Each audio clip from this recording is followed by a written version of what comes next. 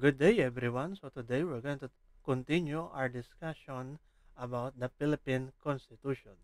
So last time we talked about, of course, the introduction about the Constitution, construction in Philippine Constitution, wherein we discussed about the definition of terms or the meaning of Constitution, and also we classify the Constitution or the classification of the Constitution. We discussed about the classification of the Constitution. So now, let's proceed to the next topic, which is about the metamorphosis of the Philippine Constitution. So first thing comes in mind when we hear the word metamorphosis is development. So which means we're going to talk about the development of the Philippine Constitution. As we know, or as we already know, that the Philippine Constitution has many different uh, version, or should we say many constitution. We have many constitution, different constitution. Okay, to be exact, it was six. Okay, six constitution, Philippine Constitution. Now, for the learning outcomes or the topic outcomes, first we're going to compare and contrast the different constitution that prevailed in the country. And the second one is to defend uh, the veracity and truthfulness of the facts affecting the evolution of the Philippine Constitution. And the third one, this is optional, is to compose a position paper as to which among the seven Philippine Constitution could have provided the country with social, economic, and political stability. So as you may have noticed, it said that we have seven according to the module. But actually, if we're going to dig deeper or research in reliable sources, different sources with credible um, sources, we're going to conclude that we only have six constitution in the Philippines. Now, for the fourth learning outcomes is to create a topic diary using comic strip style expressing the learning acquired from this unit of study. Alright, so let's proceed to the content of this lesson, the metamorphosis of the Philippine Constitution. Alright, okay, so evolution of the Philippine Constitution. Okay, the Constitution of the Philippines, the supreme law of the Republic of the Philippines, has been in effect since 1987. There were only three other constitutions that have effectively, take note of that, effectively governed the country. The 1935 Commonwealth Constitutions, the 1973 Constitution, and the 1986 Freedom Constitution. However, there were earlier constitutions attempted by Filipinos in the struggle to break free from the colonial yoke. Now, if we're going to recall how many constitutions we have, so we have only six constitutions. And these are the 1899 Malolos Constitution, and the second one is the 1935 Constitution and the Commonwealth Government. And the next one is 1943 Constitution, which talks about the Japanese occupation and the Second Philippine Republic. And the third one is 1973 Constitution, okay, and Marcos dictatorship. Okay, next is the Freedom Constitution or 1986 Constitution. And lastly is the 1987 Constitution. So all in all, we have six official constitution in the Philippines. All right. And now we're going to talk about all of it. But of course, we have no time to do so. So we're going to actually just discuss the two of them. All right. So in here, it is said to be that The Constitution of the Philippines, the supreme law of the Republic of the Philippines, has been in effect since 1987. Okay, there were only other constitutions that have effectively governed the country. The 1935, um, actually, 1935 Commonwealth Constitution is said to be the best written Philippine Constitution. So take note of that. 1935 is said to be the best written Philippine Constitution. Okay, so that is why it was being included in the constitution that have effectively governed the country. All right, and 1973 Constitution, 1996 Freedom Constitution is other constitution that is said to be effectively govern the country. The constitution that effectively govern the country. Now, let's proceed to the actually very first constitution. So in here, it is said that at least 7 Philippine constitutions were framed in our history. That is according to our module. But like what I said before, a while ago, we have only 6 constitution. Okay, that is also according to the official website of the government. Okay, that we have only 6 constitution. So, the 1897 Constitution of Biak na Bato. Okay. Um, it is not included to the official constitution. This is just actually said to be the provisionary constitution of the Philippines. Okay, the Constitution of Biak na Bato was the provisionary constitution of the Philippine Republic during the Philippine Revolution. All right. So when we speak of provisionary constitution, this is just under terms or conditional or temporary. So ngayon, ating syempre bibigyan ng linaw kung ano bang ibig sabihin natin dito. Kung bakit siya sinabi na provisionary constitution. So 1897 constitution, pero kabilang siya dun sa mga nakalist sa ating module na 7 constitution kasi ano. Pero pinaka-official nga talaga ay 6, kaya hindi kasama itong 1897 Constitution of Biak na Bato. Ngayon, dito nakalagay, actually nilagay ko lahat. Kung ano yung nakalagay sa module, nilagay ko lahat. Okay? Dito sa ating PowerPoint presentation. Ngayon, ating basahin na kagad. Actually, mahabang usapin ito kahit dalawa lang yung ating i-discuss. Ang dating niyan, mahaba talaga. Okay? Yung ating discussion na ito. Ngayon, ating simulan na. No? Nakalagay dyan, the Philippine Revolution reached a stalemate in 1897 when the revolutionary forces of General Emilio Aguinaldo fled to the mountains of Biak na Bato in San Miguel de Mayumo, Bulacan. The Spanish forces led by General Miguel Primo de Vera realized that even though they could crush the rebels in Bulacan, it did not mean the revolution would end, for it was already widespread in the other provinces. The Spaniards soon sued for a truce with the revolutionary forces. Ngayon, maikwento ko lang sa inyo. Siyempre naman, kalimitan siguro sa atin ay hindi gaanong pamilyar sa istorya ng Biak na Bato, o kung pamilyar man, siguro ay nalimutan na yung istorya. Okay, na nakapaloob sa 1897 Constitution of Biak na Bato.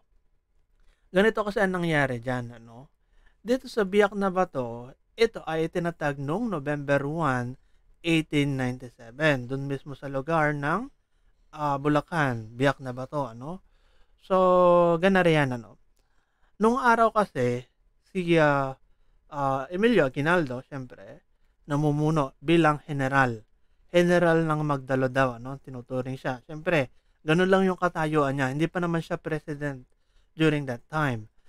Ang pangyayari noon, simula ay, di ba, habang nakikipaglaban, nakikipagrevolusyon, okay, sa mga Spanish, kumbaga, army, ano, or yan, mga ganon. So, yung puwersa ng Spanish habang nakikipagdigma ang mga Pilipino. So, siyempre, pinamumunuan ni Andres Bonifacio, ni Emilio Aguinaldo, at kung sino-sino pa man, ano, during that time. Ngayon, ang dating kasi dito sa Biak na Bato, ating maikwento, no? Dahil nafi-feel na yung pagkatalo ng puwersa ni Aguinaldo, okay, sa Cavite, laban sa mga Kastila, so umatras na sila. Ngayon, sa pag-atras nila, ay napapunta silang Talisay, Batangas. So, pagkakalayo, ano? So, from Cavite, hindi naman pala ganong kalayo, pero at least, ano, nakikita natin yung pagkakaiba ng lugar. So, yung pagkatalo ng puwersa ni Aguinaldo sa Cavite laban sa Kastila, umatras, Patalisay, Batangas. Ngayon, nung napapunta sila sa Talisay, Batangas, naglakbay daw pa norte at dumaan sa Rizal, okay, hanggang makarating din dito na sa tinatawag na nating San Miguel de Mayuno or Mayumo, Bulacan. At yun na ngayon yung lugar ng Biak na Bato. O yung talagang sabihin na natin, kagubatan kasi yan eh. So, kung titingnan natin sa picture, kung re-research natin, Biak na Bato, yan daw kasi, kaya sila napadpad yan, ay para taguan mismo, ano? Okay? So, para sabihin na natin yung mga yung mga kanyon daw na mga ginagamit na mga sabihin na natin Espanyol laban sa atin, hindi makakaabot dito sa Biak na Bato kasi nga iba yung pagkaka-structure na rin yan at malayong lugar. Okay? Something like that. So, ngayon, dito sa Biak na Bato na rin, ano, dyan na ginanap, okay, yung kasunduan. So, bago tayo dumako doon sa tinatawag nating kasunduan, so, basahin muna natin yung sunod, ano. So, nakalagay dyan, ano, the Spanish forces led by General Miguel Primo de Vera realized that even though they could crush the rebels in Bulacan, it did not mean the revolution would end or it was already widespread in other provinces. So, nakikipagbakbakan kasi ano, sa iba't ibang bahagi ng Pilipinas ang kapwa natin mga Pilipino sa mga Spanish. So, tuloy-tuloy, dire-diretso yan. Ngayon, sabi ko nga kanina, yung kampo ni Emilio Aguinaldo bilang general siya, no? So, ngayon, natatalo na sila yung puwersa nila, kaya umatras yan. Hanggang sa makapunta na dito sa lugar ng Biak na Bato. Mountain siya, Biak na Bato, and San Miguel de Mayumo, Bulacan.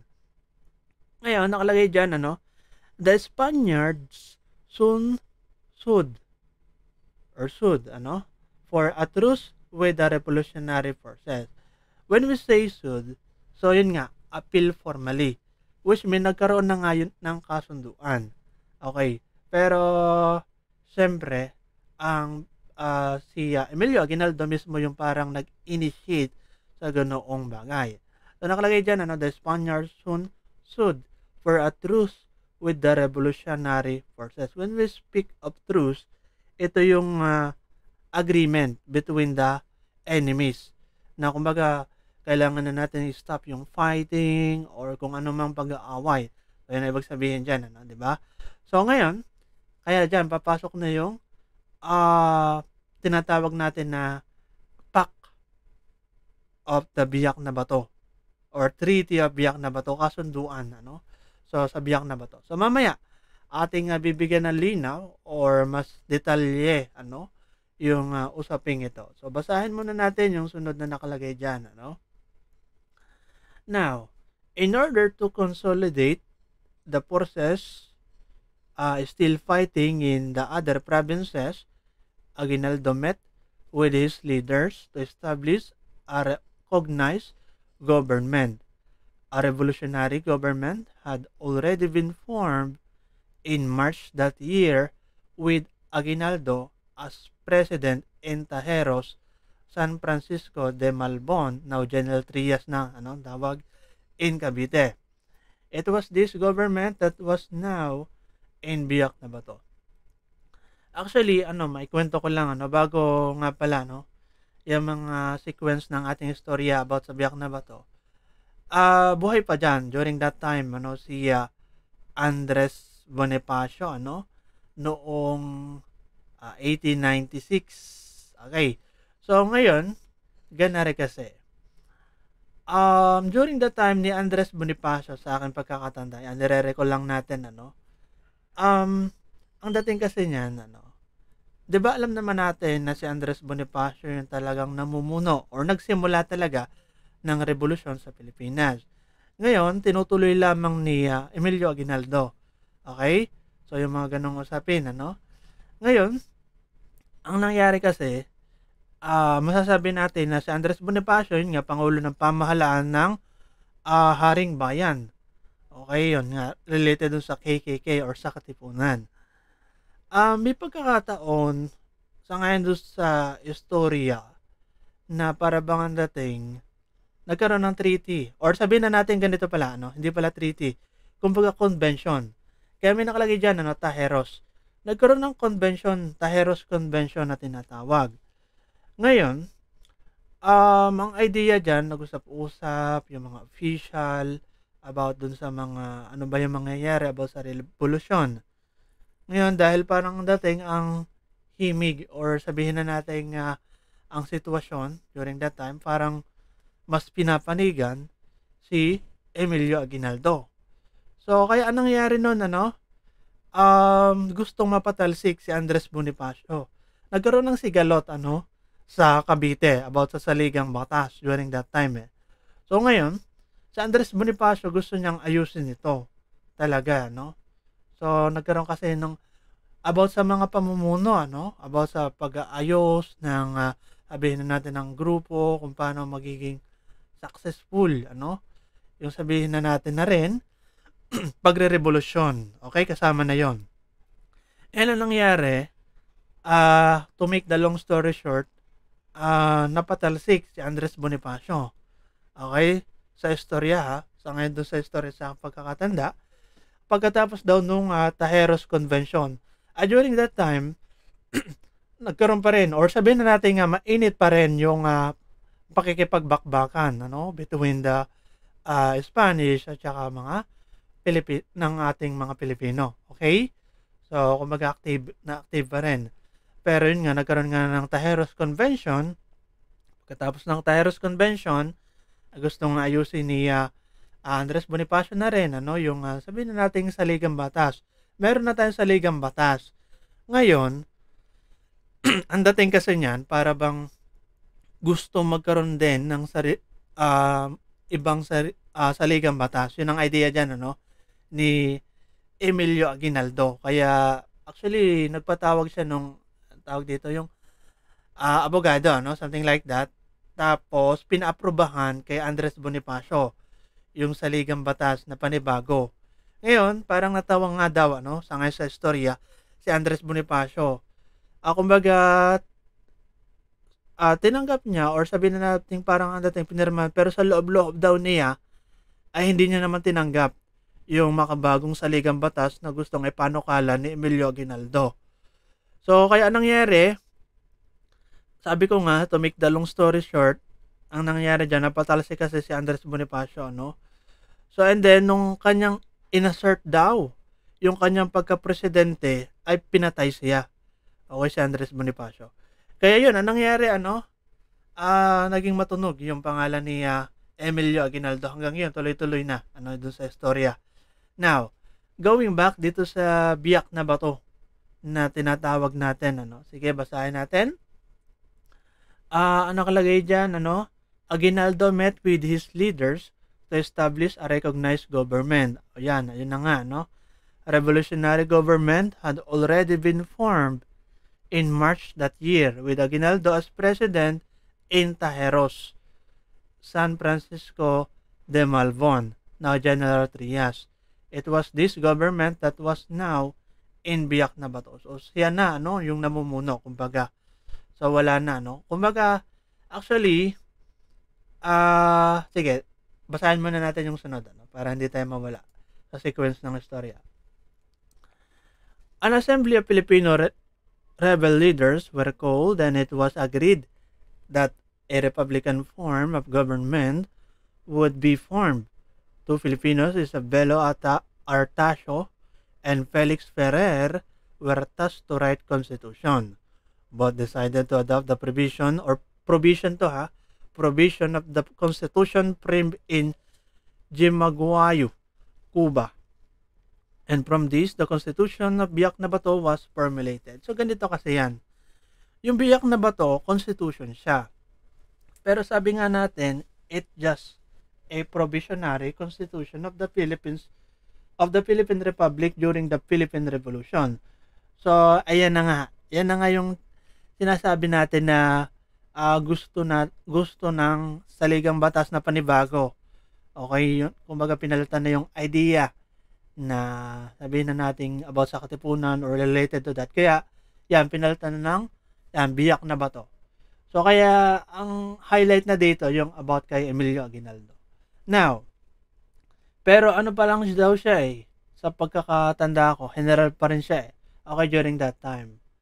So, ngayon, dito sa istorya, ito nga, itinatag na yung, or sabihin na natin, iminungkahin na, isinulat na yung Biak na Bato. Okay? Constitution of Biak na Bato noong Nobyembre 1, 1897 at during that time namatay pinatay na si Andres Bonifacio. Kumbaga sinabay na. Okay? Okay? So ganun kasi ang idea dyan sa ating pagkakatanda. November 1, 1897 isinibay na pinapatay si Andres Bonifacio. Pagpapakita na rin na yung kanyang pinanukala na about sa katipunan ay parang sinabay ng patayin. At ngayon naman, bago na, Biak na Bato, na pinamumunuan naman ni Emilio Aguinaldo. Ngayon, yung pagkakasulat ng Biak na Bato na ito, actually, sinulat ni Artacio, Isabelo Artacio and Felix Ferrer. So, ang issue din kasi dito ay pinagkunan daw sa Cuba or bansang Cuba. Okay, frame in Jimaguaya o Guaya, Guayo pala, Jimaguayo, Cuba. Mismong parang ang idea kasi, word for word na kinopya yung constitution ng Cuba, okay, na mismong parang ganun din yung nakalagay sa constitution of Biak na Bato. So, the Constitution borrowed from Cuba, yun nga, Ito kasi, ang unang version ng Constitution ng Cuba ay Spanish. At later on, tinranslate siya in Tagalog. So, ganun. Ngayon, ganari ang istorya dyan, di ba, na form na, yung tinatawag nating Constitution, 1897 Constitution of Biak na Bato. So, sa pag-aasam nga ni General Emilio Aguinaldo na lumikha ng pamahalaan. So, ayun na nga yun. Ngayon, siyempre, ang dahilan na yon ay para makipagkasundo sa Spanish leader. Particularly, sa nagngangalang So, sino nga yung Spanish leader natin? Na sabihin na natin nakipag-ugnayan kay Emilio Aguinaldo. So, bago tayo dumako dyan, sige, basahin muna natin ang susunod.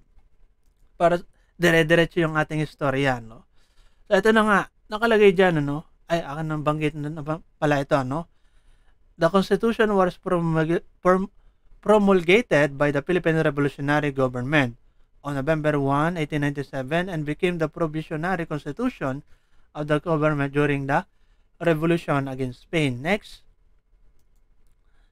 Yan. Okay, ito na yung next.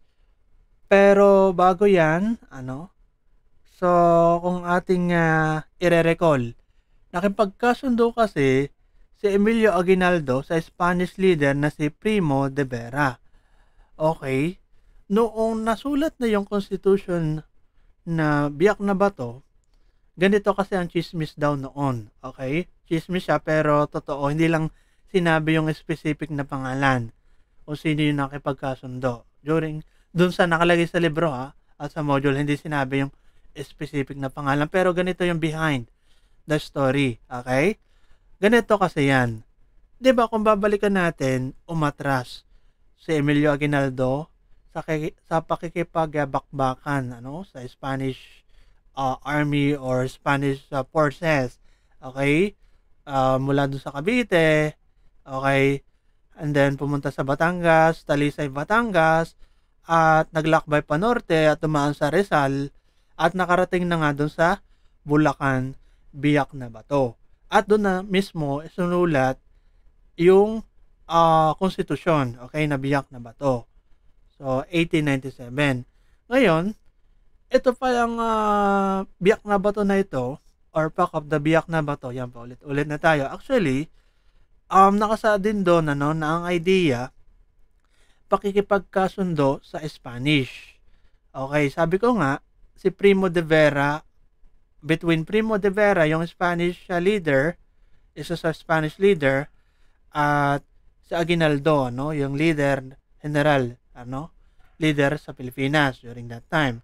Ngayon, sa istorya, nag-initiate si Emilio Aguinaldo kay Primo de Vera na ang sabi niya daw ay nanghihingi ng kumbaga kapalit na sila ay sabihin na natin makikipag i-allow yung pamahalaan ng Spanish at kumbaga hindi na makikipagbakbakan sa Spanish. So parang ganun yun ang idea, pinaka-idea talaga. So ang nangyari, 800,000 yata, 800,000 Mexican peso ang hinihingi ni Emilio Aguinaldo. So, talagang something controversial yung istoryang yon. Kaya mapapaisip tayo, una palang presidente ng Pilipinas, doon na nagsimula yung korupsyon ng gobyerno, Kasi mukhang pera, maisip natin, mukhang pera pala, So, nakukuha lang sa kayamanan yung sabihin na nating presyo ng ating kababayan, ang kalayaan ng ating bansa. Okay, something like that. Ngayon, ayun na nga. Ang sabi daw ni Emilio Aguinaldo, 800 Mexican peso. Ang mangyayari, pupunta na lang siyang Hong Kong. Kapalit yung 800,000 pesos para na rin sumuko or sabihin na natin ay allow na yung reforma sa Pilipinas na pinamumunuan ng Spanish. So parang ganon na hindi nalalaban yung mga Pilipino at yung leader ng bansa na si Emilio Aguinaldo during that time ay mananatili na lang sa Hong Kong, which is nangyari naman nga. Ang nangyari dyan, 400,000 pesos daw ang napapunta kay Emilio Aguinaldo habang nasa Hong Kong siya, ayaw nakuha na niya. And yung natitirang 400,000, yung 200,000 dyan ay napapunta doon sa mga about sa mga army ng Pilipinas, okay? Na nakikipagbakbakan. Something like that, yung mga istorya. Tapos yung other 200,000 yan, yung mga ganun, ibang bagay naman napapunta. So, kaya ang idea, napapunta yung 400,000 kay Emilio Aguinaldo mismo habang siya ay nasa Hong Kong. Lumipat na, naglayag na, papuntang Hong Kong during that time. Noong 1897. So, ganun yung istorya. Ngayon, yung pakikipagkasundo niya between kay Primo de Vera, okay, ay ang negotiator nila ay si Pedro Paterno. Na itong si Pedro Paterno, Chinese mestizo lawyer, na something balingbing daw ang turing sa kanya ng mga historian. Kasi, sa katunayan, sa kanya napapunta yung malaking pera, 89,000, So, ibig sabihin, yung 200,000, di ba, pinaghati-hatian. Tapos, okay, at saka yung iba pang 200,000 pesos, napapunta sa kanya yung 89,005, if I'm not mistaken, So, napakalaki yung kanyang, nakuha ni Pedro Paterno. Siya yung negotiator, pero, ang laki-laki nakuha niya. Talagang, something masasabi natin na hindi makatarungan. Ganun na nangyari, sa ngayon sa istorya. So, negotiator siya, pero bakit ganun ang kinuha niya na halaga? Ngayon, tuloy tayo sa istorya. So, anong nangyari kasi dyan, di ba, nasa Hong Kong na si Emilio Aguinaldo. Okay, so ganun yung sa ngayon sa istorya. ang nangyayari kasi, something wrong, ano, na napapaisip yung Spanish leader. Na sabi nila, okay, given na ang mga pinuno lang yung sumuko, pero yung mga bakbakan sa iba't ibang lugar ay tuloy-tuloy pa rin. Okay, tuloy-tuloy pa rin yung revolusyon. So, ganun na nangyari, ano. So, kaya, anong nangyari dyan, okay, meron palang hidden agenda si Emilio Aguinaldo. So, bumalik ngayon siya sa Pilipinas, ano. So, ngayon, para sabihin na nating baliktarin. Ibig sabihin na baliktarin na pinatutungkulan ko ay maghanda yung Pilipinas or mga Pilipino para sa talagang matindihang bakbakan. Okay, para bang naging traitor ano si Emilio Aguinaldo, pero something risky natin may tuturing yung ganong hakbang na ginawa niya. Alright? So now, sige, basahin muna natin itong nakalagay dito sa susunod bago natin ituloy yung istorya. In spite of being a copied constitution, the Biak na Bato Constitution had its own unique features. Its preamble reiterated the objective of the revolution, which was the separation of the Philippines from the Spanish monarchy and their formation into an independent state which is own government. Yun na nga sinabi natin, yung kasunduang maghihiwalay na rin yung Pilipinas at sabihin na nating Spanish. The government that was formed was a Supreme Council composed of a President, Vice President, a Secretary of the Interior, a Secretary of Foreign Relations, a Secretary of War, and a Secretary of the Treasury. This council had sweeping powers of government, which included the powers to issue orders and other law for the security of the state, to impose and collect taxes, to raise an army, to ratify treaties, and to convene Assembly of Representatives. So, ayan, ano, nakapaloob. The official language was Tagalog. So, sige, tingnan nyo na lang, ano, basahin nyo na lang sa sarili nyo. Ngayon, ganare. Yun na nga, no, dito sa Biak na Bato Constitution, ang idea kasi dyan, nakalagay dyan, ano, separation of the Philippines from the Spanish monarchy and their formation into an independent state which is on government. Kasi nga, nagkaroon ng kasunduan during that time.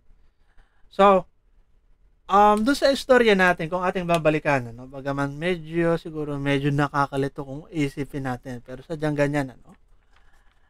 Next, ano ba nakalagay dyan?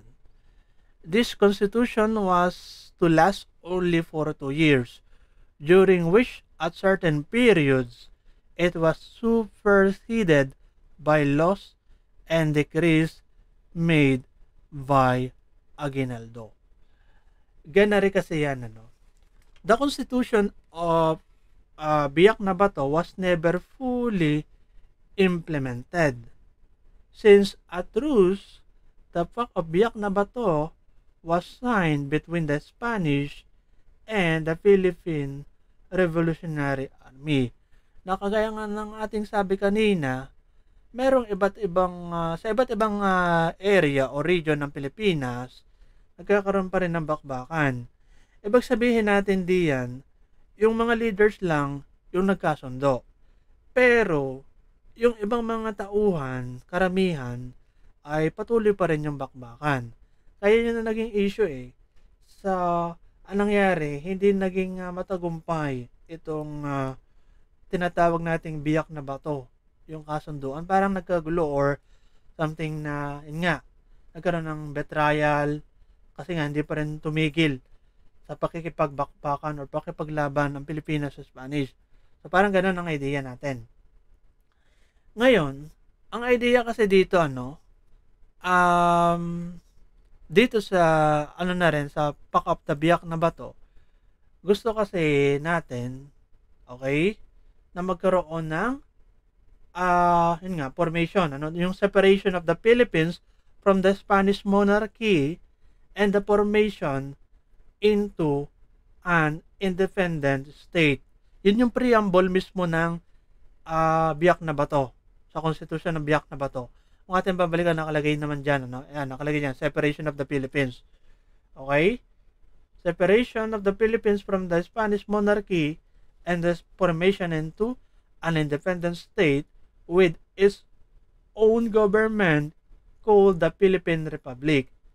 So, gusto kasi natin, okay, sang-ayon doon sa Constitution ng Biak na Bato, ay magkaroon tayo ng sariling republika or yun nga, magkaroon ng Philippine Republic. Kapag kasi sinabi natin Philippine Republic, meron tayong sariling gobyerno. Independent tayo sa ibang country na nagko-colonize sa atin. So, ayun, ano, ang nangyari sa atin or nangyari dun sa kasunduan sa or dun sa nakapaloob sa Biak na Bato. Okay, Constitution. Alright? Now, ngayon, next, eto na. Diyan na ngayon papasok yung 1899 Malolos Constitution. Gana rin yan, ano? So, yung sequence kasi, nung una, di ba, nagkaroon ng bakbakan. I mean, sadya naman nagkaroon ng bakbakan. 1896 pa nagsimula. Sinimula ni Andres Bonifacio. And then, ayun na nga, nagkaroon ng Constitution na Biak na Bato at nagkaroon din ng kasunduan, ano, yung Treaty of Biak na Bato, okay, or Pact of Biak na Bato. So, na nagpabayad si Emilio Aguinaldo, ano, sa Spanish, parang ibinenta daw yung pamahalaan ng Pilipinas sa mga Espanyol, sa mga Kastila, okay? So, ganun. Now, going back, ito naman, may panibago tayong konstitusyon na tinatawag. Kasi nga, ilang years lang, sabihin na nating nabuhay yung konstitusyon ng konstitusyon na Biak na Bato. Alright? So, kaya nga sinabi natin na provisionary lang siya, ano, under terms, kumbaga conditional. Merong hinahanap na kapalit. Okay? Something like that. So, 1899, Malolos Constitution naman tayo. So, basahin muna natin yung nakapaloob dito sa 1899. Following the defeat of Spain by the United States and the Philippines. Following the defeat of Spain by the United States in the Spanish-American War in 1898. Eto na, kumbaga, during that time, natalo na yung mga Espanyol sa tulong ng mga Amerikano. Okay? So, the Filipino began their task of creating the independent nation they valiantly fought for in 1896. Ang nangyari nga sa sequence, 'di ba? Nagkaroon ng matindi ang puwersa si Aguinaldo nung pagkabalik niya ng Pilipinas. So, ngayon, meron din kasing pagkakataon diyan or eksena, yun nga, yung Amerika, no? Kumbaga, talagang nagkaroon ng bakbakan or revolution. Battle between Spanish at saka American. Okay, Amerika. So, sa Manila Bay daw, ano? Sa ating pagkakatanda. Ngayon, ayun na nga yung sabihin na nating katapusan ng pagko-colonize ng mga Kastila sa Pilipinas. Kaya doon din, sa araw na yon noong 1898, yung tinutukoy natin, nagkaroon ng Philippine Independence, yon. So, kaya dyan nakalagay din pala dyan. The Filipino began their task of creating the independent nation they valiantly fought for in 1896. Kaya ito, masasabi natin, itong 1899 Malolos Constitution, ito na yung pinakasimula na official na constitution sa ating bansa. Okay? Na hindi siya provisionary. Okay? Hindi gaya ng Biak na Bato, nakasunduan, mga ganan.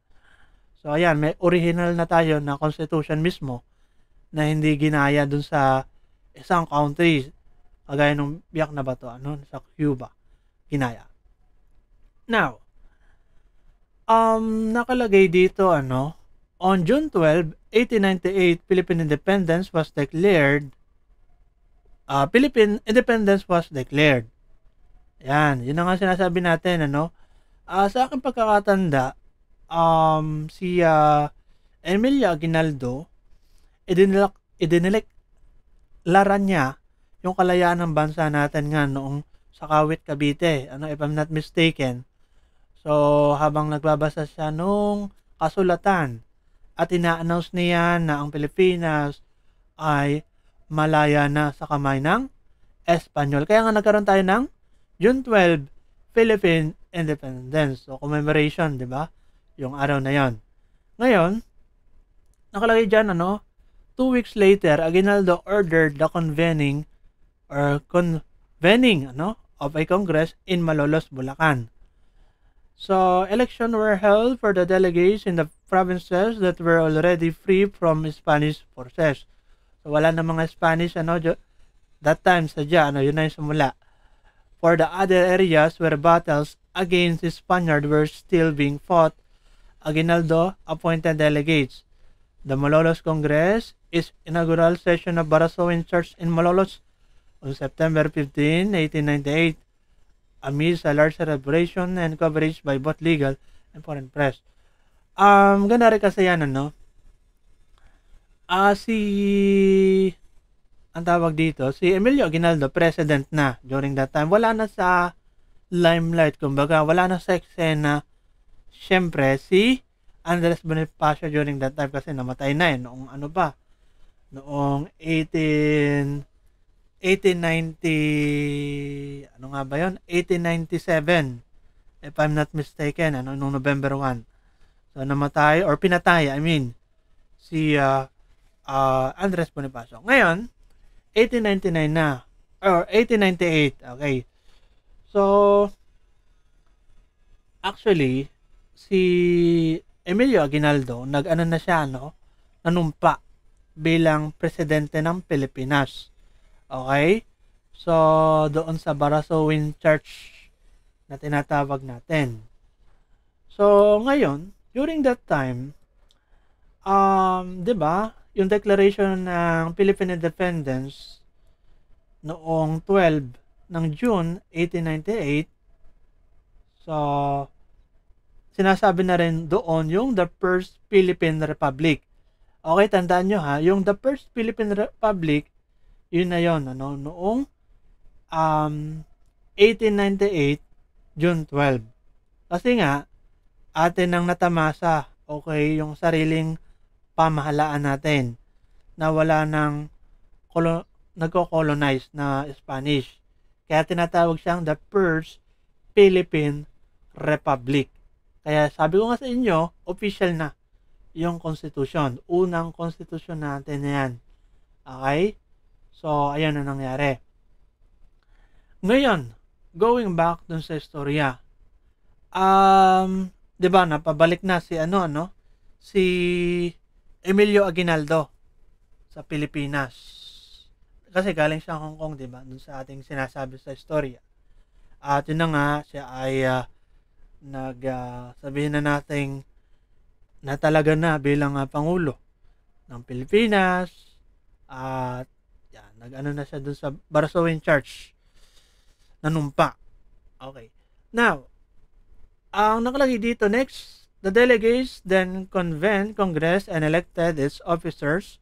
One of its first acts was to ratify the Independence Declaration and Kawit. Ito, nabanggit na natin actually kanina. Okay? So, ito ha, tandaan nyo, itong Malolos Constitution na sinasabi natin, it is the first Republican Constitution in Asia. May sarili na tayong estado, kumbaga, ano? Okay, first Republican Constitution in Asia. So, alam naman natin na kahit sa ibang bansa ay nagkakaroon din ng sabihin na natin war, ano? So, ito, may relate ko lang ha. Dun sa Constitution or dun sa panahon ng Biak na Bato, 1897, isa sa reason kung bakit kinuha dun sa Cuba yung mismong content ng Constitution, ano, ng Biak na Bato, ano, kinuha sa Cuba, ng Constitution ng Cuba, ay sapagkat during that time din, ngayon sa istorya, ay sinasakop or nakikipaglaban din yung country ng Cuba sa Spanish. So parang nire-relate sa Pilipinas. And kung ating makikita din, yung flag ng Cuba, meron din siyang parang itsurang Pilipinas. Okay, yung triangle tapos merong rectangle. Parang ganun din yung itsura, iba lang yung mga sabihin na nating kulay at style, mga nakapaloob. Pero yung mga shape, makikita natin kung ikukumpara natin yung Cuba flag at Philippine flag, parang medyo parehas. Kaya kahit sa Philippine flag, para bang ginaya, So, pagpapakita yon ng pananakop kasi rin, syempre naman, or related dun sa independence, okay? Sa kamay ng Spanish. So, yun lang naman yon. Kaya ganyan yung symbol. Yan. Ngayon, parang siningit lang natin yon. Going back, nakalagay dito, the Congress was originally conceived by Presidential Advisor Apolinario Mabini. Ito, pumasok na sa eksena. Iba naman to Apolinario Mabini naman. To be an advisory body to the President, but another group led by Pedro Paterno, ito, sumingit na naman si Pedro Paterno, decided to create a constitution to form a government that would be recognized by foreign powers. Mabini was against this, for he believed that the peaceful conditions should first prevail before a constitution should be drafted. He was, however, overruled by Paterno and his allies. Sige, basahin muna natin next. Discussion for the Constitution began on October 25 after the submission of a draft by Felipe Calderon.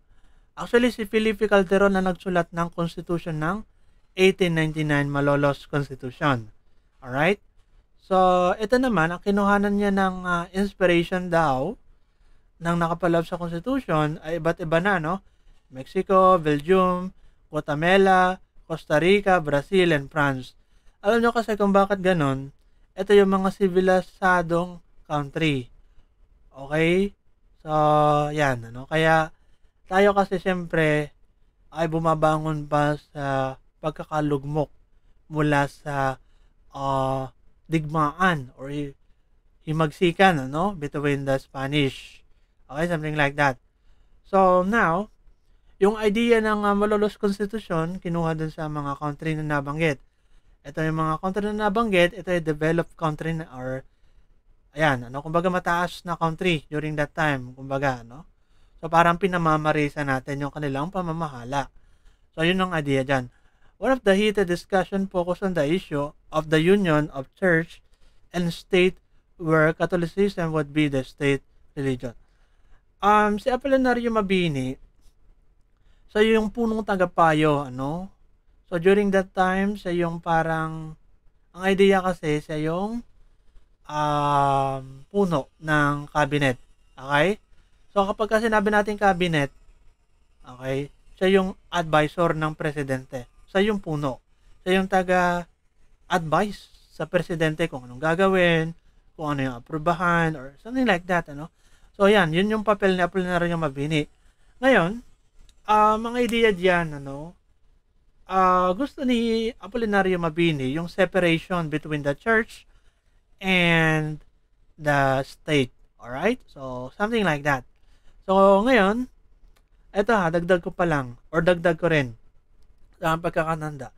Ito kasi si Apolinario Mabini, against siya sa mga Amerikano. So, ganon. Kasi, nahalata na niya, na something na, ang next kasi na sumakop sa ating bansa ay mga Amerikano. Okay?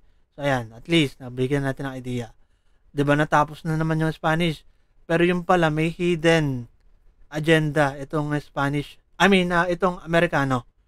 So, mamaya natin yan bibigyan ng pansin. Yung pala, ibinenta ng Spanish ang Pilipinas sa Amerikano sa halagang $20 million. Okay? Yun ang sang-ayon sa istorya. So, akala ni Aguinaldo kasi, natrikan na niya yung Spanish at natalo na. Yung pala, binenta. Okay? Yung Pilipinas sa Amerika, okay? Na 20 sa mga Amerikano, no? Na $20 million. $20 million. Okay? Nasa ngayon doon sa istorya. Now, para hindi tayo mawala doon sa sequence ng istorya, ito kasing Malolos Constitution, kung ating babalikan, ay pagpapakita upang mapatunayan, sa mga dayuhan na umakmang agawin yung tagumpay ng kalayaan na meron yung ating bansa, na meron na tayong sariling estado. Okay? So parang pinamumukha doon sa mga colonizer na Spanish, na meron na tayong konstitusyon talaga. Okay? So something like that. 1899 Malolos Constitution. So na walang nangangailang na ibang bansa. Ngayon, speaking of that, na nangangailam na ibang bansa, diyan napapasok yung American. So, mamaya natin yan, bibigyan na masyadong pansin. So, next, ano ba nakalagay din Discussion for the Constitution began on October 25 after the submission of a draft by Felipe Calderon. Ito pala nabasa na natin, yung separation. One of the heated discussion focused on the issue of the union of church and state where Catholicism would be the state religion. Yun ang nakasulat sa konstitusyon. Ngayon, against si Apolinario Mabini, gusto niya separate. Something like that. Kaya yan, nagkaroon ng talagang issue about yan. The proposal was voted on twice by the Congress. The first was a tie, and the second voting session resulted on the victory for separation by only one vote. The Constitution was approved by the Malolos Congress on November 29, 1898, and forwarded to President Aguinaldo for approval. Alam naman natin yung mga executive branch, particularly yung mga president, ay siya nag-approve ng mga pagbabago sa Constitution or kung anumang mga batas. So, ayun ang nangyari. Ngayon, basahin natin ang sunod. The original draft of the Constitution, however, emphasized a popular government, which means supreme power is given to a legislative body since it is representative of the people.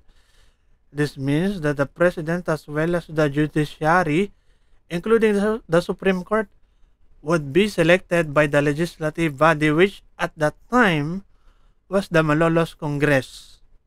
Okay? So, Mabini objected to this proposal. Ayan na nga sinasabi natin. Nagkaroon ng intervention. Okay? Intervention ni Mabini. Apolinario Mabini. Objected to this proposal, and the approval of the Constitution was delayed. The amendments were made and the document was finally approved by Aguinaldo on January 21. Yan, Ito kasi, akala kasi ni Aguinaldo, friends siya, or friends ng ating bansang Amerikano. Pero hindi nga alam niya na ibinenta pala ng Spanish dahil nga doon sa kasunduan ng Biak na Bato noon Okay, na nangyari na yon, na may kasulatan. Okay? Kaya, nagkaroon ng tinatawag natin ngayon na Paris Treaty. Na nakapalab dito sa Paris Treaty na ito, okay, yung pagbenta. Okay, sa Pilipinas.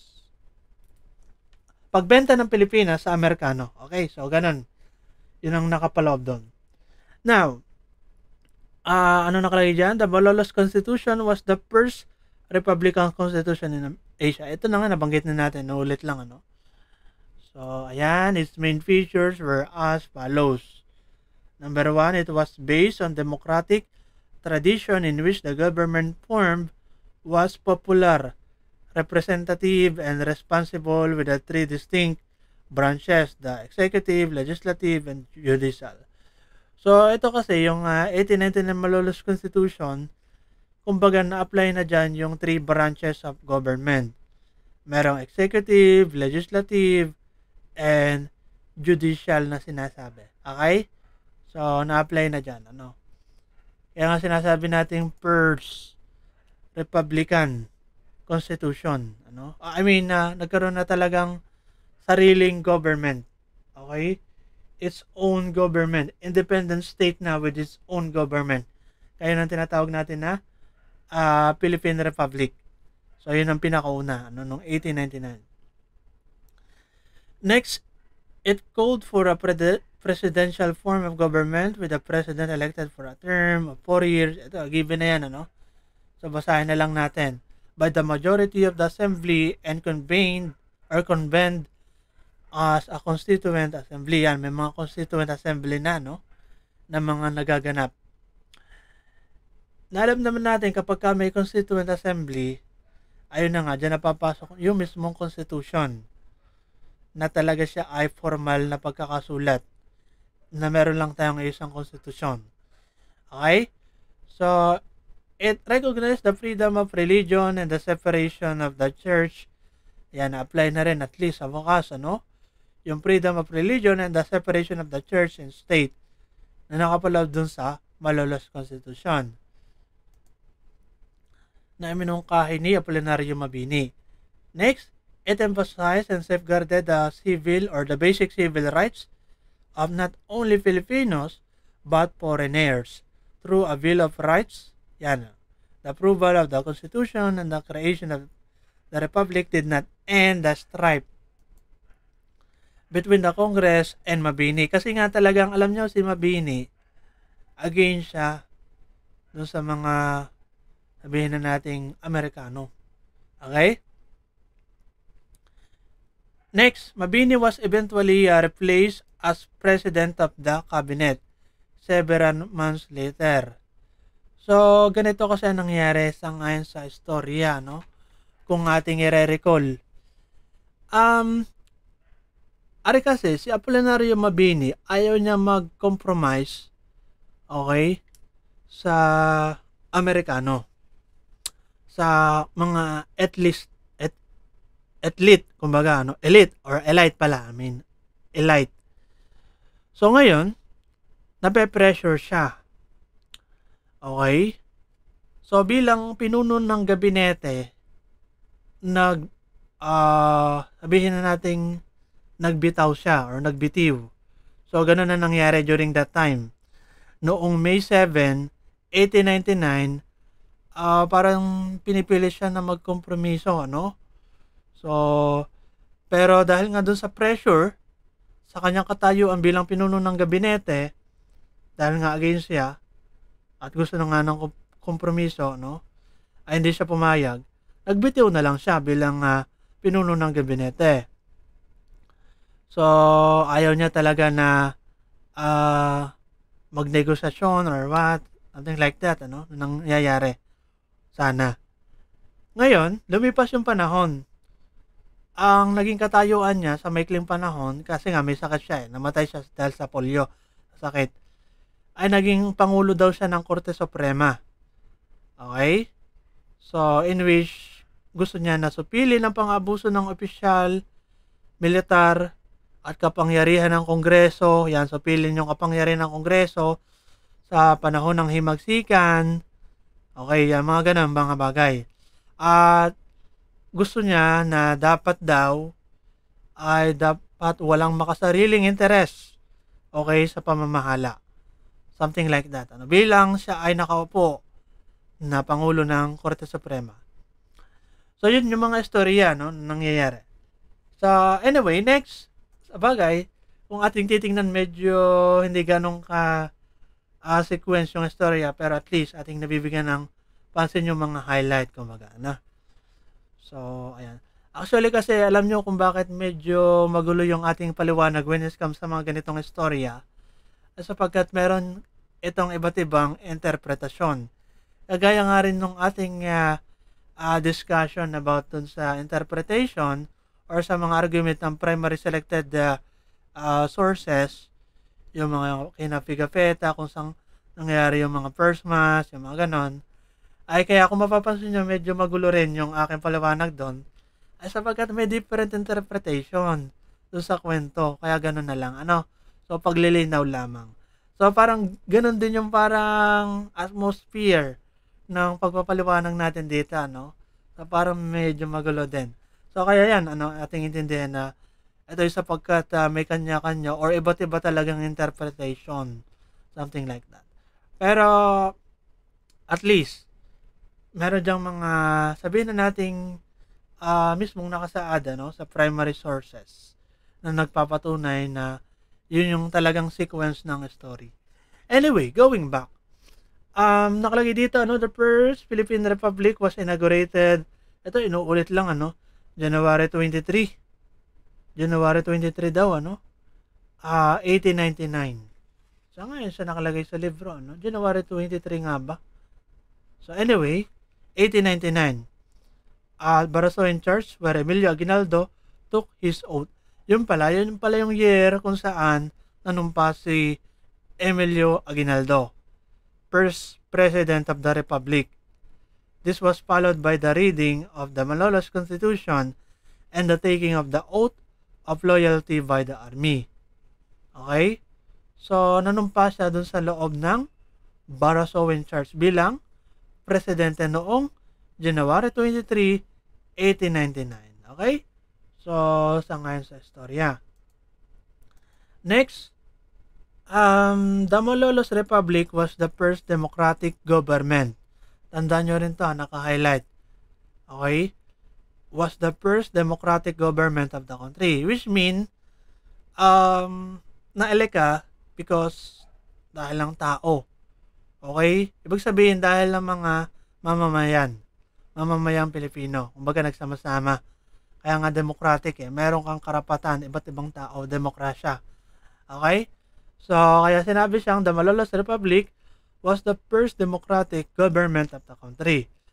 It had a form of governance that included the management of social services, education, creation of an army, a monetary system, and diplomatic activities. It even had a government publication in order to spread to the foreign nation the ideals of the new republic and to ask for support for its recognition. Okay? So, ayan. Now, next. Ano ba nakalagay dyan? So, basahin lang natin, The Republic, however, was a short-lived government. Its demise began as the start of the Philippine-American War. Ayan na nga. Diyan na yung nagsimula yung labanan naman between America, American War, 1899 pala, February nagsimula. So, ngayon sa istorya. And ceased to exist with the capture of President Aguinaldo in Palanan. Palanan daw, Isabela in March 1901. By that time, the Americans had firmly established themselves as the new colonizers of the Philippines with the military government running in the country. In July 1901, they formally established the first civil government in the island. So, sabi nga natin, hindi alam ni Emilio Aguinaldo na ito palang Amerikano ay may natatagong gustong sakupin ng ating bansa. At nangyari na ngayon. Akala kasi nga niya na friends tayo ng Amerikano. During that time, yung pala, colonizer. Sakupin din pala tayo nito mga ito.